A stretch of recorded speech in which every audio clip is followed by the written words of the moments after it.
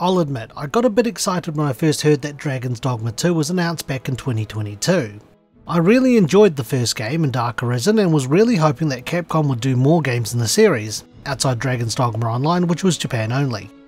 But as the years went on from 2013, hopes became wishful thinking, and it was briefly reignited with the series on Netflix in 2020, and then a reality in 2022. The Dragon's Dogma game's a third-person action role-playing game set in an open-world environment. Just as a heads up, you will see late game content out of context, and some minor spoilers which I'll discuss as vaguely as possible, but will be avoiding key story elements.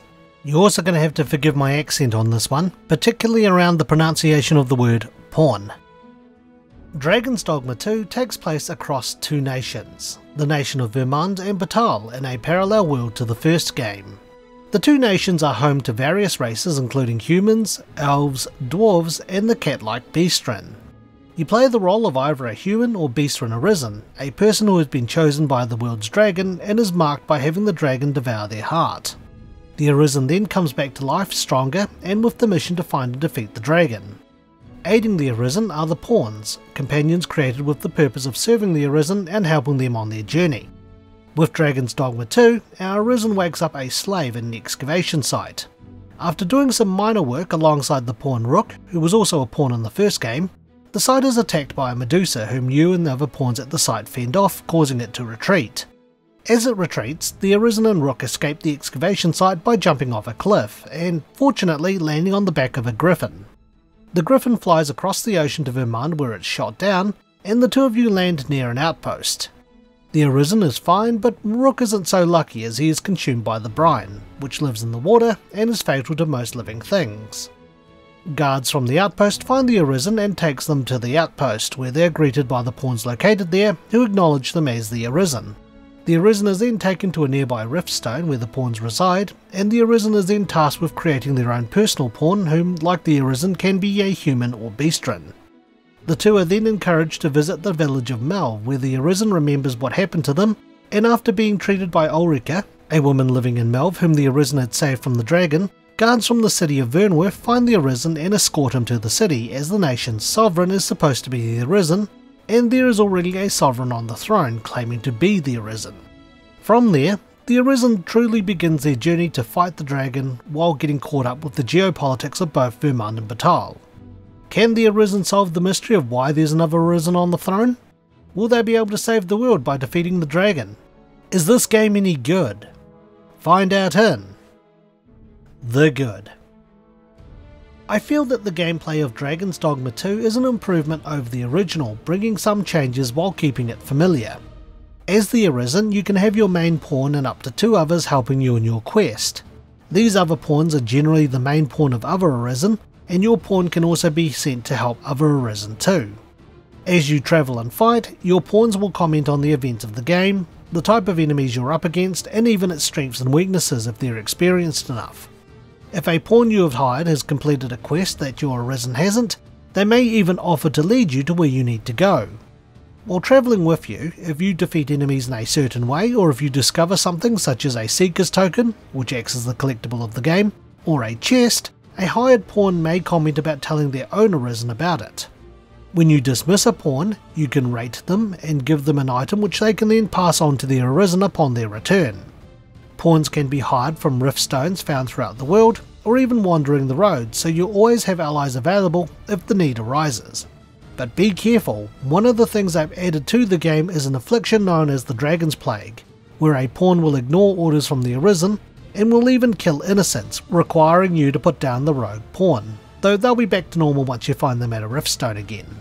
This never happened in my game, but pawns do give warning signs when they are infected, so you do have the chance to get rid of them by throwing the pawn into water or off a cliff to kill them before it gets really bad. And the chances of it happening is certainly there. The game's combat is quite solid. The Arisen can choose from a number of classes, or vocations, each with their own weapons, with specialties such as the Fighter being an all-rounder, the Mage providing support and offense from afar, to the likes of the Trickster who misdirects and distracts the enemy, to name a few. The Strider class from the first game has been separated into the Archer and the Thief class, and both of these have their own focus and specialised skills. Each vocation was really fun to play, and they all made the Arisen feel really strong in their own way. Pawns can also be assigned vocations, but do not get access to certain special vocations which can only be chosen by the Arisen, such as the Mystic Spearhand, Magic Archer, Trickster, and Warfarer. As the Arisen and their pawn fight, they can earn discipline points which level up the vocations and unlock new and more powerful skills, as well as passive effects. While you don't generally have access to weapon skills when you change vocations, the passive effects can be equipped when you change, so it never hurts to master them. The game also has Meisters who can teach the Arisen, and by extension their pawn, a vocation's ultimate skill, and these are obtained through completing quests for them. Some of the skills you can learn from leveling up are powerful, and others, such as one of the Mystic Spearhand skills where you launch the enemy off into the distance, are pretty amusing. Grabbing monsters return, and a common strategy is that you can grab weaker enemies when they're stunned and throw them off cliffs or into deep bodies of water so the brine can beat them for you. You can also throw enemies at each other to deal damage too, or use the environment to your advantage. Larger enemies you can scale and attack their weak points, or in the case of griffins and drakes, stun them so that they fall to the ground for you to wail on, and it feels really satisfying when you beat them. These enemies are also no match for the brine either, and having them fall into deep water is a legitimate strategy to instantly defeat them, at the cost of not being able to get their materials which you'll need to upgrade your weapons and armour. Thankfully, while fighting larger enemies, they do have a chance to drop materials when stunned. There have been some changes to the gameplay, and one of these is the Arisen and Pawn's health bar and recovery. As the Arisen and their Pawn takes damage, whether it be from combat or the environment, their maximum health will temporarily decrease, which adds a bit of strategy as to whether you continue your quest knowing that you have less health and thus less room for error, or whether you stay in an inn or make camp, the latter being a new addition to Dragon's Dogma 2, so you can restore everyone's health back to full. With camping, you can also cook meat that you have obtained through your travels for additional boosts once you've rested. You can get items that can restore the health bar back to its original limit instead of camping or staying at an inn, but these items can start costing and only become more readily available further on in the game. Wake stones also return, and these items can be used to revive the Arisen back to full health upon death, or if you or your pawns accidentally kill someone, or if an NPC gets caught up in the crossfire and dies, you can also bring them back to life. Some dead NPCs can be found in a crypt or charnel house in Vernworth or Bakbatal respectively after a short period of time for you to locate easier. Wakestone shards can also be found on your adventures, and 3 of those are needed to make a wakestone. Just be careful that you don't get a wokestone. Forgeries of many items can be made in the game, and it's not uncommon for players to send them away with hard pawns back to their Arisen. Another change I liked was how upgrading weapons and armour in different regions or by different smiths can affect the stat increases in weight. Weapons and armour can be normally upgraded up to 3 times, and some smiths might specialise in strength upgrades, others might specialise in magic upgrades or knockdown power or resistance. This adds another layer of strategy on how to develop the gear that the Arisen or the main pawn uses, and when you find him, there's a certain NPC you can talk to who can upgrade your gear a 4th and final time to boost their stats and halve their weight, which is a godsend for late game. I really do like most of the updated mechanics and changes Dragon's Dogma 2 has brought to the table, and it manages to do this while keeping things familiar for players familiar with the first game. The game's world I think is quite varied and was an absolute blast to explore. Vermund, Batal and the island that you get to visit are unique in their environments, and I enjoyed exploring every nook and cranny I could access in order to find treasure, monsters, or caves and tombs featuring both. The people in the world also add to the enjoyment, as occasionally you may have to rescue people who have been attacked by monsters on the road, or escort them to various locations throughout the world. Sometimes you can even come across travelling merchants who will sell you materials or items that you normally wouldn't be able to find in stores. Some of the game's quests, particularly side quests, have multiple endings, and some can be approached or completed in different ways with positive or negative outcomes depending on how it was approached, when you decided to do them, or how long you had left things, as some side quests are time sensitive. Sometimes if you just want to level up, improve a vocation or collect materials, it never hurts to just find a direction and just wander off to see what you can find or go up against. The game does autosave regularly, but you can choose to return to your last in-save if you mess things up and want to resolve a quest a different way. Just make sure that you stay at an inn regularly, or you could lose hours of progress. If you need to get to some places quicker, you can find port crystals on your journey that you can set down and walk between with fairy stones, or you can pay with in-game money to ride an ox cart to go between places and nap on the way to skip the journey unless the ox cart is attacked.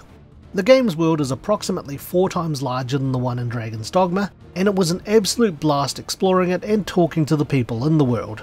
However, not everything in this game is a blast, so let's look at what didn't work so well in the bad. Let's address the elephant in the room and talk about the game's microtransactions. I'll keep this brief as I'm not a huge fan of the principle in which they are used for this game.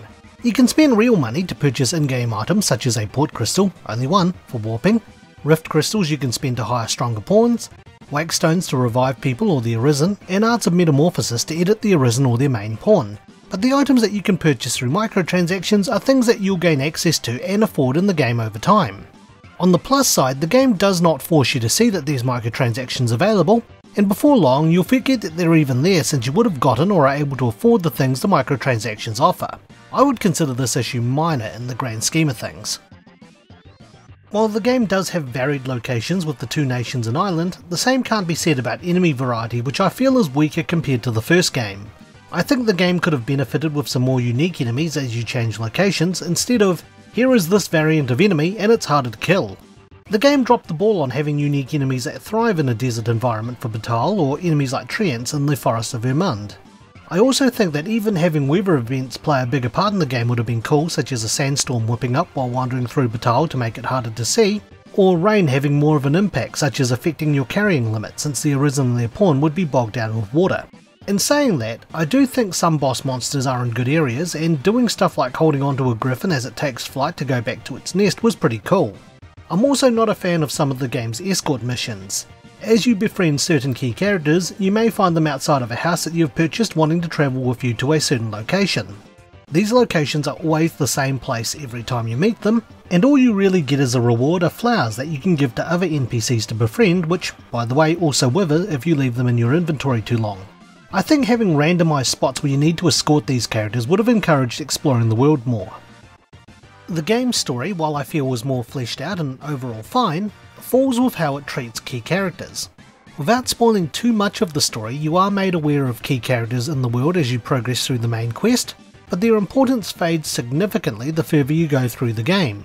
For example, a character who wanted to arrange certain events in Vernworth becomes almost completely irrelevant and doesn't have any significant part in the plot once the Arisen needs to go to Batal in the story.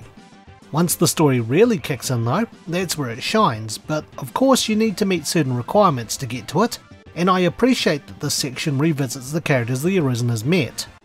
I think I've covered it all here, so let's wrap things up with the opinion. Dragon's Dogma 2 I had a lot of fun with, and I spent just under 100 hours doing everything I could in the game before beating it, and even dabbling a little in New Game Plus. The game's gameplay is an improvement over the original, and I really like some of the quality of life changes as well as the game's world. While the microtransactions are a minor issue, where this game drops the ball is not capitalising on making some of the places you visit more unique with more enemy variety or weather effects, and the importance of some of the story NPCs. I think if you've played the first game and Dark Arisen, then this game will be an absolute treat, and you don't need to know anything about the first game if you're jumping into this one fresh. Here's hoping that we get more though, because I had a blast with the game, and if you want to hire the pawn that I made, PC version only, here is his code. So with that, it's time for my rating. I would give Dragon's Dogma 2 a fairy stone out of 10. Thanks for watching and stay tuned for the next Infinite Backlog review. If you enjoyed today's review, feel free to check out some of our other videos and subscribe for more. You can also follow us on Twitter, Instagram and our Facebook page. Once again, thank you for watching.